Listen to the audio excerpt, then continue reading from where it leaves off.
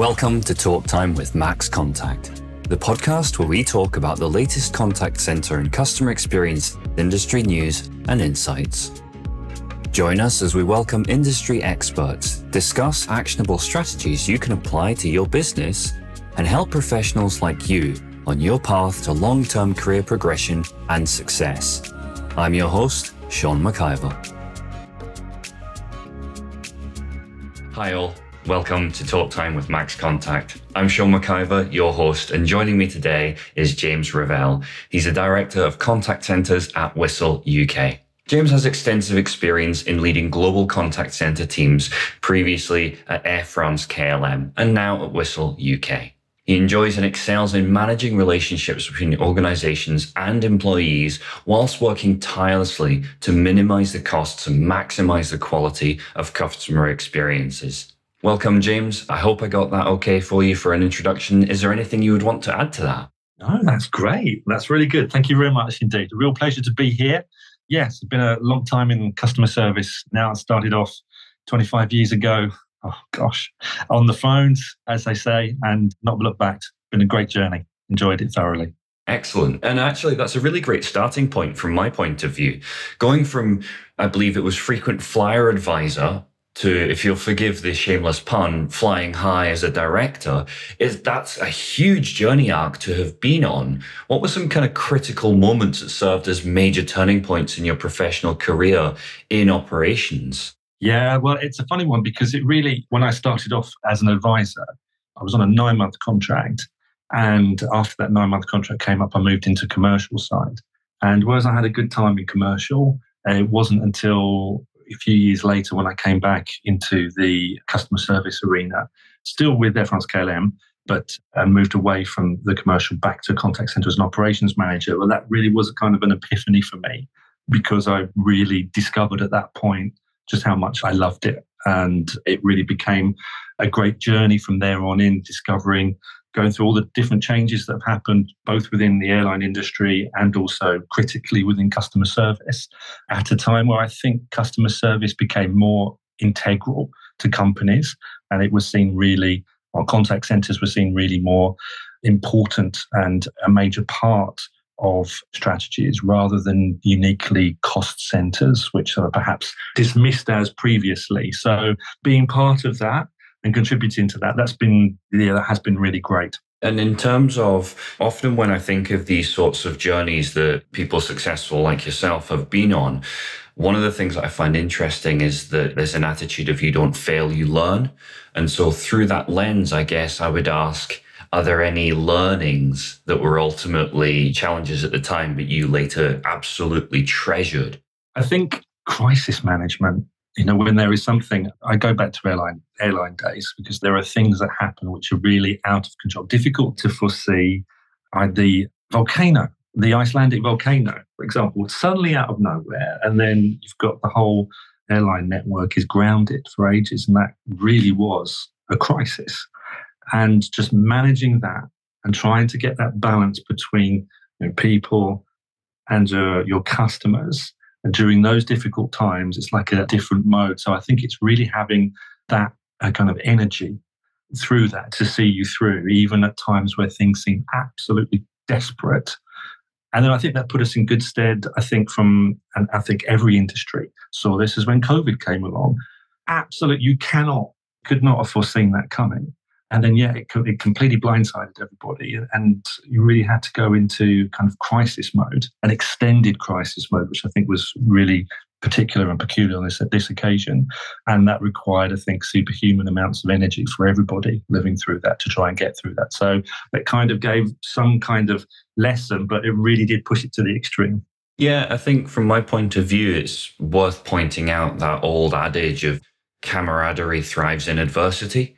And I think we really saw that through that period, particularly of the pandemic. And speaking to the Icelandic volcano, if I'm honest, I'd completely forgotten about that. And yet, as soon as you said it, I was like, oh, yeah, of course. Yeah, no, that's fantastic. I think that crisis side of things is a good point. And one of the things I think from a learning perspective is always coming out of those crises. You're in crisis mode. It's knowing when crisis mode stops as well, because I think teams And me personally, as an individual, you can get into that. And it's a real approach of living in the minute, in the hour, reacting to things that come up. There has to be a definite point where, as a leader, you say to your team, right, this isn't a crisis anymore. It's back to business as usual. And that's quite something that really does that transition. It has to be announced. Otherwise, people can go on crisis mode. And that's not sustainable from a well-being perspective, but also operationally, the two modes aren't necessarily compatible.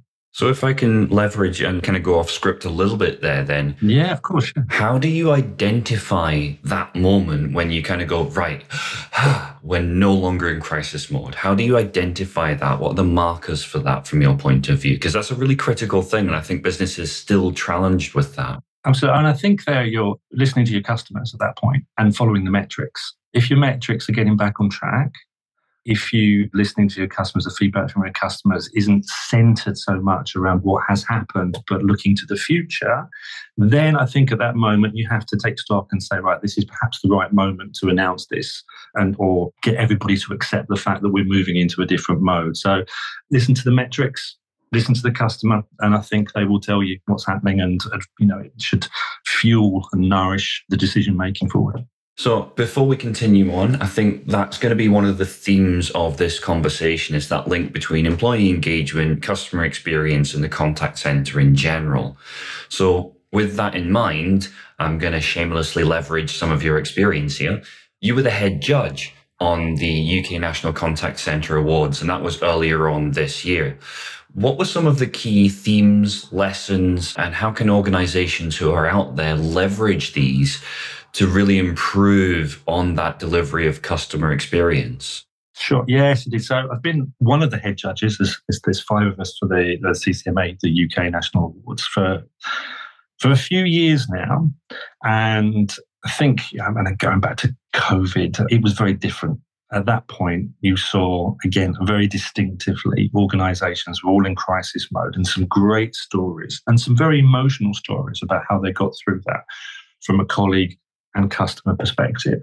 And now moving out, you've got people, and it's rather nice. You can see that optimistically people are looking at growth again, coming to terms with business as usual, or trying to understand what business as usual is post-COVID. And I think difficult for many industries, just in terms of contact center basic of forecasting activity. We've seen that all these polycrises, or whatever they're called these days, has really had an impact on that accessibility because of whether we've got the right staffing, there's recruitment issues throughout the contact center industry and maybe other industries. But I think there's one thread really throughout that. I mean, I was at the stage where it's all the finalists, so some really great stories. And I think throughout this, it's joined up.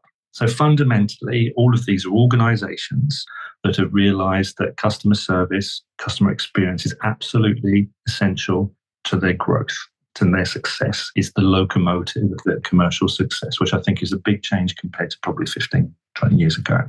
But not only that, their approach is joined up internally, and therefore you have the introduction of technology. So it's cyborg, right? It's in its approach. There's both technology and there's that uniquely human aspect. But then the interconnectivity between the different departments, the realization that the feedback and the data coming from those conversations with your customers are extremely important, and how they put that into positive mechanisms for positive change and for a continuous improvement. That throughout all of these different judging sessions that I've done, that has been there and has been, I think, the hallmark of the success. It's those privileged conversations that we have within customer experience with the customers that can fuel that continuous improvement. And the ones who are in the final, part of the finalists, are the ones that do that most successfully and leverage the use of information more successfully.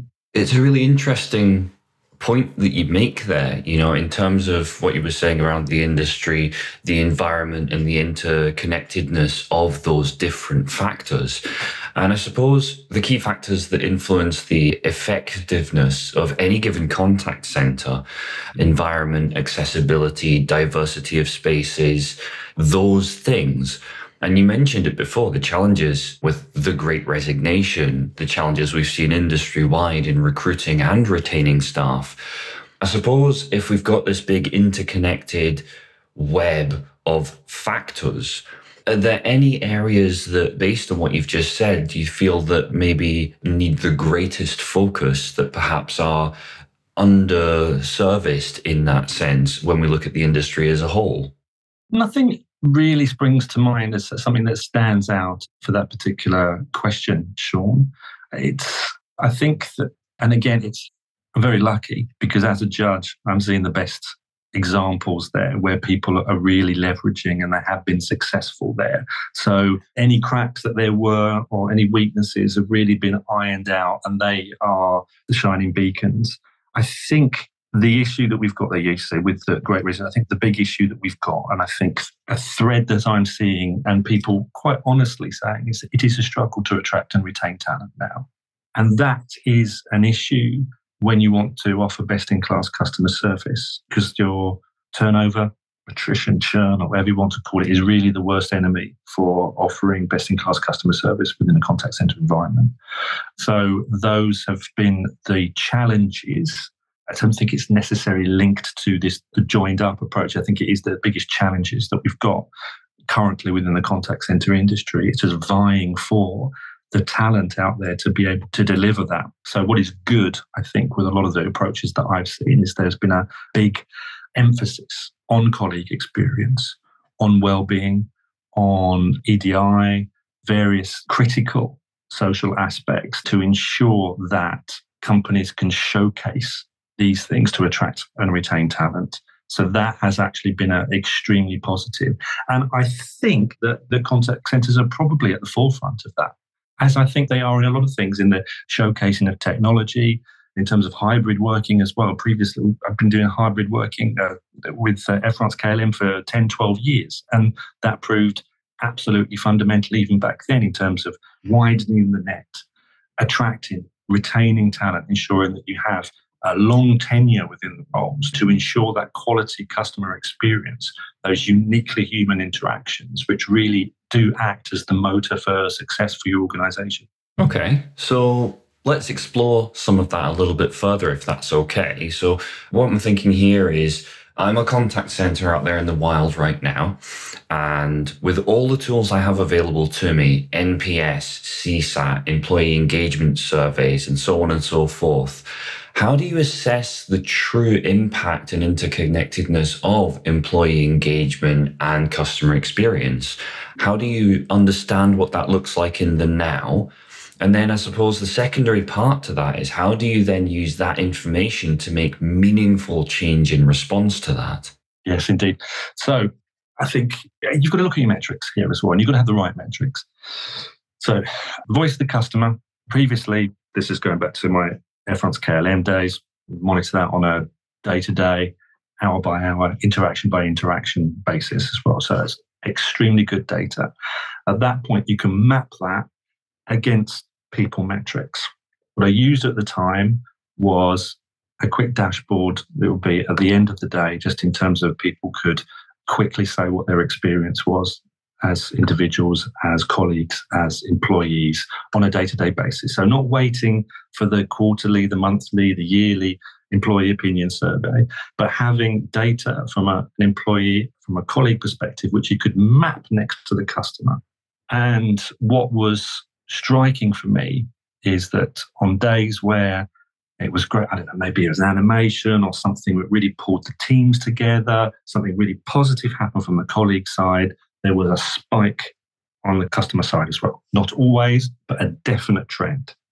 And likewise, when things were negative for whatever reason, then that could have an impact as well. So you can't correlate that 100% of the time, but there was definitely enough statistical data there to prove that there was that correlation. So it took a long time to get that and have the right mechanisms in place to do that, but it is undoubtedly there. And I think that if you have those mechanisms, then I think that is quite a powerful tool. The next thing is, the data from a colleague side was very blunt. It was yes or no, have I had a good experience today? So, which is a very blunt instrument. But then I think the critical side for me was that line managers, people managers, every day were looking at that data and then trying to have conversations off the back of that, engaging more with their team to see what were the drivers behind that and trying to put those two things together. And from there on in, committing to and making those changes more rapidly than they would do if you wait for a weekly, a monthly, a quarterly opinion survey from colleagues. So for me, that was critical. It's just having those right metrics and being able to have the right conversations on the back of that. And I can see what you mean in terms of having the two in parallel. And actually, it's not until you've got the two information streams and the metrics in parallel that you can see the kind of the impact of one on the other. Yeah, absolutely. I can get where you're coming from with that one. I think for me, one of the other things that I'm aware of, one of the other factors that I'm aware of, and it's been a shift that we've seen. And again, I think in large part as a result of what we saw with the pandemic, we are now much more acutely aware of the fact that we live in an omnichannel world. Customers can be on almost any device. And again, as a result of the pandemic, on almost any platform at almost any time of day. And communicating both publicly and privately. We've seen some very good examples whereby customers have had customer experience on a public forum, such as Twitter, as an example.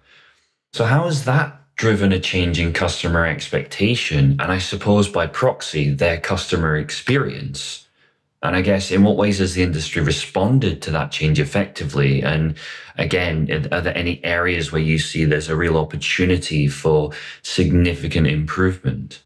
Yeah, so I've seen that. So I think it was something, and again, a frustration, I think, and you can tell that from a colleague experience perspective. If you've got not a proper omnichannel approach, and it's not a joined up approach, the quality of those interactions, frustrating from a customer perspective and also from a frontline colleague experience, because they want that view. And I think that there's a slight, we talk about the introduction of technology within the contact center as perhaps maybe, should be fearful of it. But no, there's a great symbiotic relationship between the two. And I think that colleagues really appreciate a successful integration of technology, which will help their day-to-day life, make it simpler and make their interactions more fruitful with the customer. And it's absolutely true what you say, just in terms of having that one view of customer and being able to join up the dots and, if you'd like, alleviate and make easier for the customer to navigate complex organizations, then there is a lot of benefit in that. I don't think that I don't think everybody has yet grasped the power of that yet. So I think there is some work still to do on that front and exploiting, and I'll be the first one to express ignorance just in terms of the capabilities of the technology that we sit. So I think within organizations, we perhaps do not scratch the surface just in terms of the potential for the use cases that we've got. And I saw that previously, and the data that we can take out of that, the changes that we can implement. And then going back to what I previously said about companies who are award-winning, they have got under the bonnet of that, and they appreciate the impact that having that single view of customer, all data joined up, and then feeding that information back to product teams, service teams to make those changes. That's really where the added value of that whole approach is. I find that really interesting. One of the things that's been historically, it's been a conversation point, and it exploded some years ago. And that was the conversation around this theory of big data. These contact centers and these businesses have inordinately large amounts of data at their fingertips.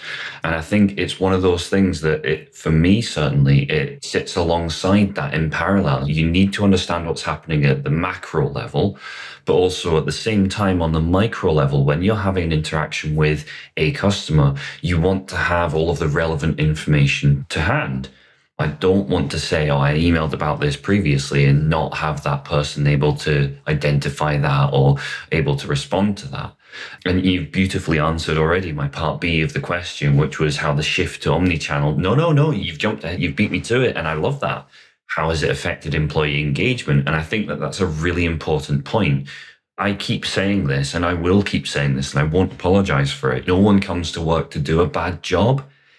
No one sets out to do that, but when you're in an environment whereby you either have those tools to really effectively give customers a delightful experience, and I know that sounds twee, but I do mean that sincerely, you contrast that to an environment whereby you don't have the tools or access to be able to do that. And it's easy to see how that would become a frustration and a demotivator for users that would then propel things like resignation, challenges with retention, challenges with recruitment, brain drain, if you like, of your highest experienced staff. So I think it is important to call that out and be aware of it. Yeah. And I think I've seen the most successful integrations of technology, of chatbots in particular, have been where we have had a real good working relationship between those people providing the technology solution and the frontline teams, cutting out the middle management in a way, and then really speaking to the people who do the day-to-day. And they were great ambassadors for the change that was happening, not viewed as a threat, but seen as something that would bring more value to the work that they did, enable them to deliver better outcomes for the customers. And it all became quite a virtuous circle. So that delivery of that good technology piece within the human framework doesn't need to clash at any point. It can be done extremely successfully with the right conversations with the right stakeholders. Absolutely. And I think in contrast and in comparison to previous roles that I've had in kind of my early career, I've seen scenarios where a new solution has been brought in and there's been zero engagement with the front lines, and you see the result there, and you compare and contrast that with environments such as you've just discussed, which sounds incredible, where the front lines have been engaged and it's almost been a partnership to deliver and overcome an issue. It's not a foisted on, this is, you will do this. This is a, how can we work together to resolve that? And that partnership, I think, is critical. Because you've mentioned it, I'm going to delve a little deeper into it, if that's okay. We're in the early days, or the nascent days certainly, of ChatGPT, artificial intelligence, chatbots, and the onset of what many are kind of referring to as, Bill Gates said it was the biggest sea change in technology since the first personal computer. I suppose through the lens of what we've said about the omnichannel side of things as well, how do you see this affecting the contact center? And I suppose on two fronts, how will this uptake of AI help or hinder CX? And how will that proliferation help or hinder employee engagement, do you feel? Yes, indeed. So I think, and it is really early days. We don't know what that is going to be, what that's going to look like tangibly. But if I look at other big changes that have come along, and I think it's very easy to talk negatively about the impacts. I know when I went from the commercial environment through to a contact center environment, it was really where e-commerce, web sales, that was where there was great growth in that. And people were saying, well, don't go to a contact center because there's going to be no need for contact centers as a result of the proliferation of web sales. But in fact, that was a renaissance for contact centers. So I would see this as I've not got a crystal ball. I don't know what it's going to bring. But again, it should not necessarily be a threat. It will bring a lot of great benefits from a customer perspective, but it will also bring, from a colleague perspective as well, a lot of benefits to, again, I think pushing what has happened over the past few years with the self-serve chatbots and things like that, taking perhaps the repetitive, the mundane, and then pushing that perhaps the more valuable human interactions, which we've seen we need through COVID more than ever, looking after vulnerable customers, people that are on emotional customer experience journeys, for whatever reason, we need that human. So there is, and I think this is the issue that we have to deal with within the contact center environment. We cannot say that contact center advisor, supervisor, managers are second-class citizens, or it's entry-level jobs, or it's just a call center. It's not their engagement platforms now. It is very difficult to find people that take the intensity of those emotional interactions with their adaptability, very finely tuned social skills, those are very precious commodities. So there has to be, I think, a change or perhaps an evolution, because I don't think where we were many years ago in that perception externally and also internally in terms of what being in a contact center is all about, because that is changing fundamentally. And it's going to become increasingly difficult to find that talent to be able to fuel the interactions that come through because of the success of AI and ChatGPT and whatever that may bring for the industry. I think you raised some really interesting points there. It's one of those, it always used to make me cringe. I've been involved in the industry for not far off 15 years. And it was always your story at the very beginning. It came in as a 9-month contract, and I kind of clocked that in my head. And I was like, I remember that. I came straight out of university with my degree, realized that David Attenborough had my job already and I wasn't going to get it.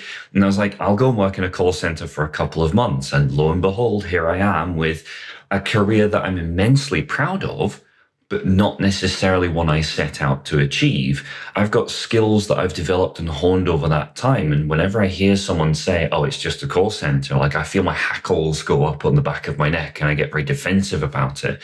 And I think it ties into something that I saw you've talked about previously, which is around contact center mergers, outsourcing as vehicles for savings on outgoings. So I guess the challenge there, and there's two parts to this. Number one, if you go down that route, you've got that advantage that work exists on the other party, or it's diminished in some way, shape or form. But I suppose if a company, this company X out there is looking at that as an option, how do they ensure that they retain that customer experience? Because that's effectively their brand, which is one of their most valuable resources. So on the one hand, you've got reduction in challenge with recruitment and retention, but on the other hand, you've got this preservation of brand. Yeah, indeed.